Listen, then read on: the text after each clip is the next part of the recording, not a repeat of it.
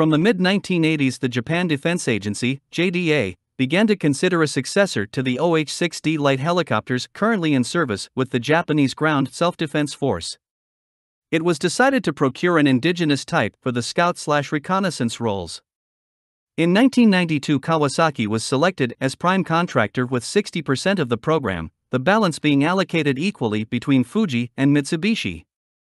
The three companies established the observation helicopter engineering team to develop the program, on which detailed work began in 1992. The resulting OH-1, nicknamed Ninja, is a conventional machine that is relatively small and of typical gunship helicopter configuration.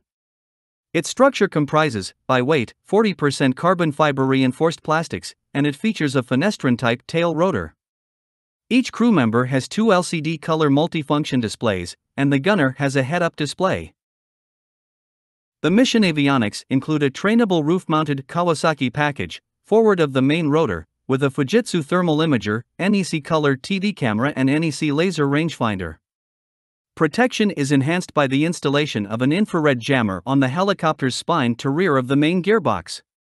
The first of 6 prototypes made its initial flight on August 6, 1996, and the first of a possible 150 to 200 OH-1s was delivered to the JGSDF on January 24, 2000. A total of 14 OH-1s has been ordered for delivery by 2001. The JDA may revise the OH-1 to meet its AHX light attack helicopter requirement. This would probably feature MTR 390 or T800 engines, allowing the introduction of a heavier weapons load and revised mission avionics.